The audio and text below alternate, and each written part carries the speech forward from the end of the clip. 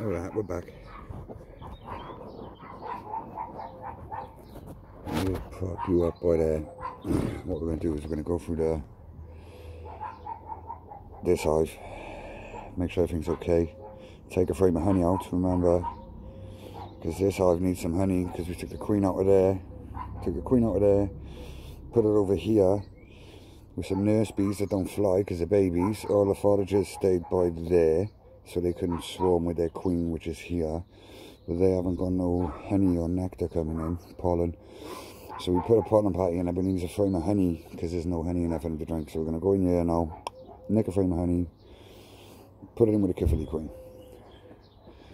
I'm going to put you somewhere where you can see.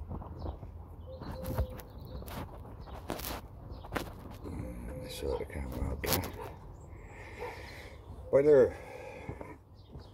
That smoke gets me every time.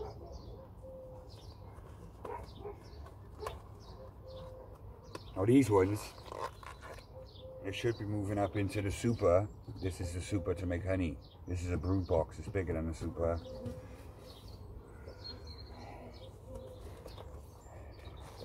But they don't seem to want to rush up there. So we'll see what's happening in the brood box.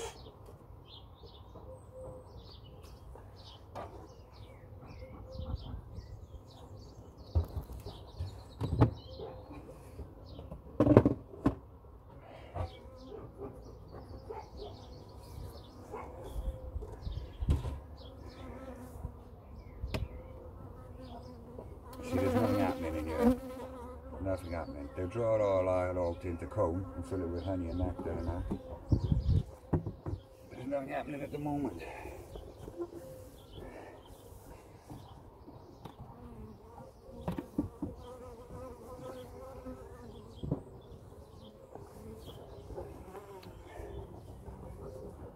Good bees. Lots of them. I'm going to start this end because I know what I'm looking for and we'll have it out straight away.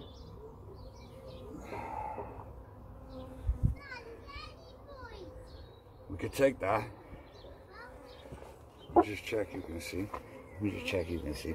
We could take that because that's got the honey on both sides. Somewhere to lay in the middle there where there's no honey. There's what they call capped brood, capped broodler. Capped honey, there's a difference. See, that's got a baby bee in it. That's got honey in it. Yeah, don't come out, Jeff, everyone doing something.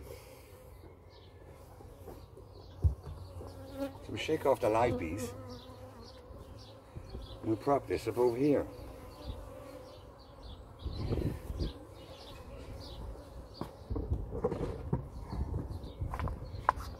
Got a new frame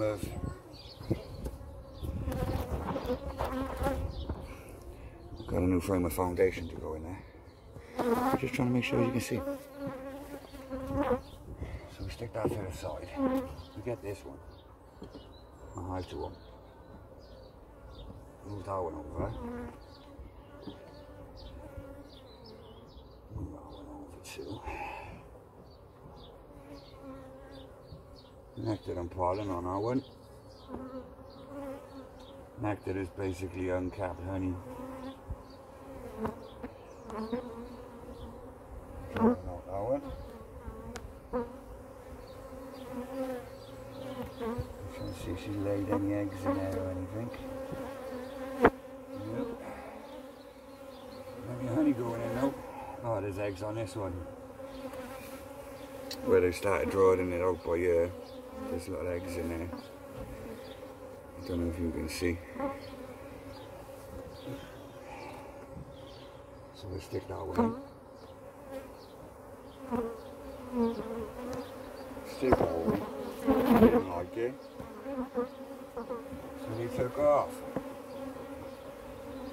But they're not aggressive, they're just flying around.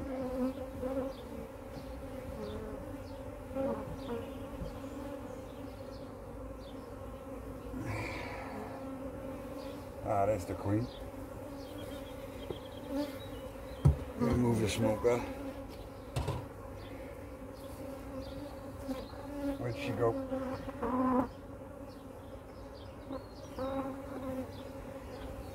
There she go.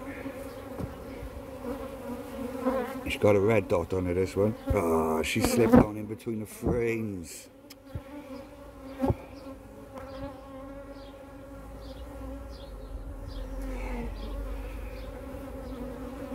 I'm trying to look and see the bee.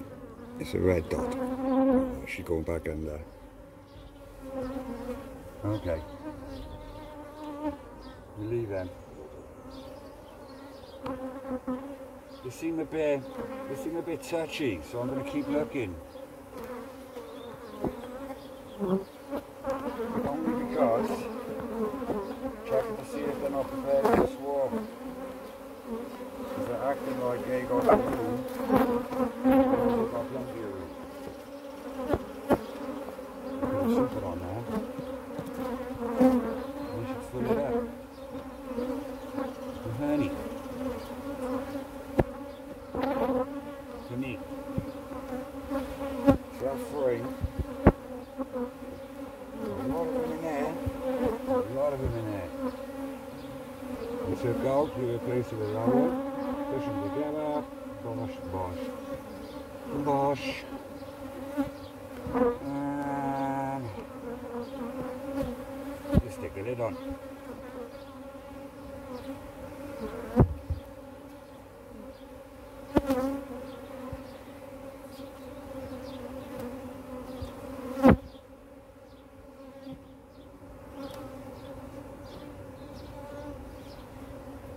I'm trying to think of some way to make them move up into this box quicker.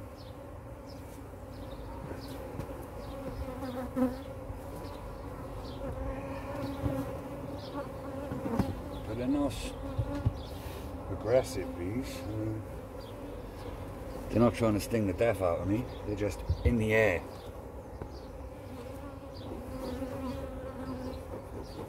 They're calmed down now. So we're going to go now over to this one. Yeah, Caerphilly Queen. We're going to stick the frame with honey in there, in a green box. Maybe if I move you over here, it'll be a better view. Oh, that. It's after you, though. Because well, like established this one. Kind of that. A lot of honey.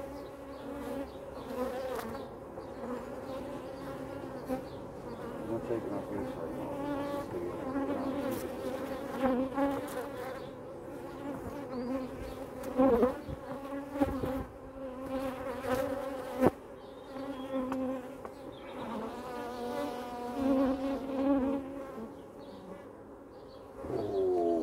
Put his frame in. We're going to put our frame in. Sexy. Now that's my Caerphilly. I don't want nothing to happen to her.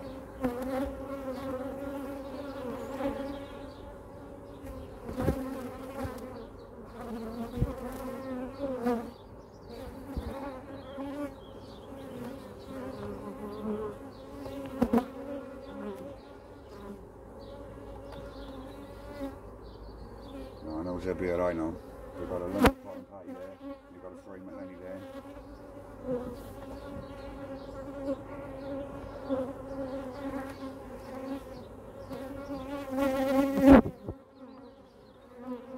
You've seen it on the last video. My Caerphilly Queen. She's looking good. Have a little finish and get put a pollen patty in it. They got pollen. They're alright. And that's it. Another little successful mooch around the beehive. I never got stung, so it's always a result. We're waiting for some swarms. Last year I must have had about 6 or 7 phone calls to go and collect bees that had swarmed into trees. I don't know your level of bee expertise, so I don't want to be all hitting you with a big lingo if you don't know it. And I went and rescued a couple. As soon as I get a phone call this year saying there's a swarm of bees in a tree, clustered on a branch, we're going to get them and I'll show you how to catch a swarm. So that's it. Other than that, everything's going okay. I'm still looking for the name. Still looking for the name for this hive. I haven't got a name for it yet. That's my Caerphilly Queen in the green box. 2 years, right? That's my Caerphilly Queen. I haven't got a name for any of these. That one, well, that one. This one I haven't got a queen yet, so as soon as she comes up, we're going to need to name her, just so we can keep a track on our hives. Any ideas for names, hit them in the comments, innit? Remember, we got kids though, so they likes to ask what they're called. So yeah, let me know. I'll keep you up to date.